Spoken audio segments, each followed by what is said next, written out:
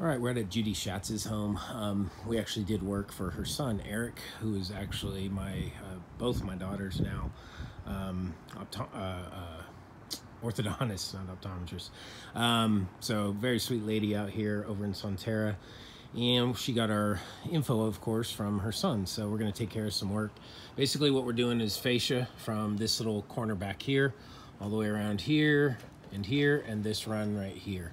So Quality Gutter Systems. Okay, thanks, Judy. So we're gonna take down the gutter and dispose it. She's gonna get Chad from Quality Gutters out here to get some new gutter for. But then this little run right here, 3.5 feet, and then this run is what we're addressing. We're gonna use cedar, kind of what's up there now.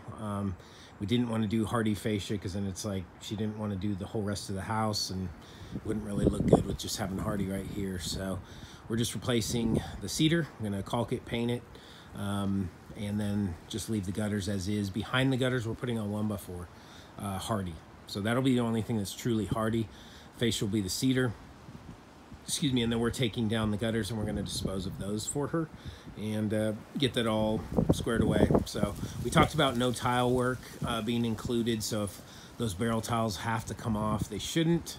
But if they have to, you know, if there's any tile work that has to be done, then that will be something we'll have to bring in, you know, a tile company to take care of, the roof company to take care of. But pretty straightforward, pretty simple. And that's the scope of work. So we look forward to taking great care of her.